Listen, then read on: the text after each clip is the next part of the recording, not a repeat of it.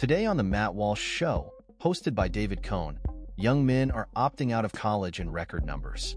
Higher education continues to dilute curriculum, reducing the benefit of diplomas. The Supreme Court rules that Donald Trump has immunity for official acts. During the show, David Cohn applies for a job on Dr. Jill Biden's Team Life. Climate activists are facing cancellations. College enrollment among young Americans has been declining over the past decade, with fewer young men pursuing degrees. A Pew Research study finds about 1 million fewer young men are now enrolled in college compared to 2011. The trend of fewer young men pursuing degrees is highlighted in a series called Rethinking College.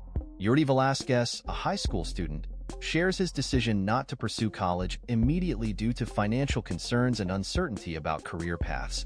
The disparity in college enrollment between men and women has been ongoing for decades, with women consistently enrolling at higher rates.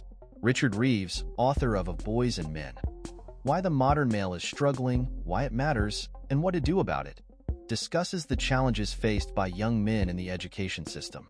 Men now make up only 42% of undergraduate students, with the gap being more pronounced for young men of color.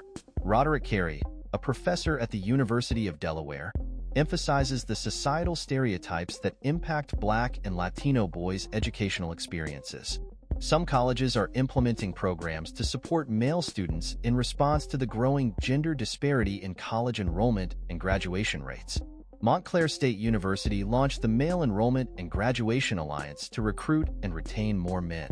Danny Jean, the university's assistant provost, shares his personal story and highlights the importance of providing access and support to students from underrepresented backgrounds.